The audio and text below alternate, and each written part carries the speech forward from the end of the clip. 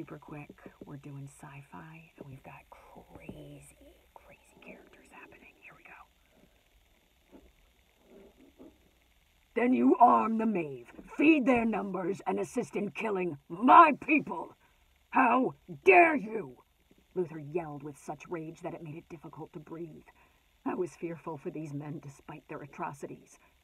One guard began to sniffle, then burst out in tears, burying his face in his hands. Oh no, I tried to stop it. Silence! Whoa! Too loud. I'm breaking the microphone. Silence. It's supposed to be like a... That was fine? All right.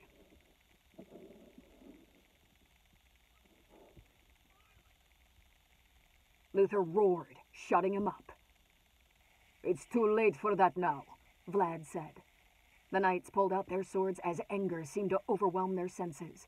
Their eyes pierced the guards as Leo's nostrils flared and Naona gritted her teeth. Oh, God, I mumbled.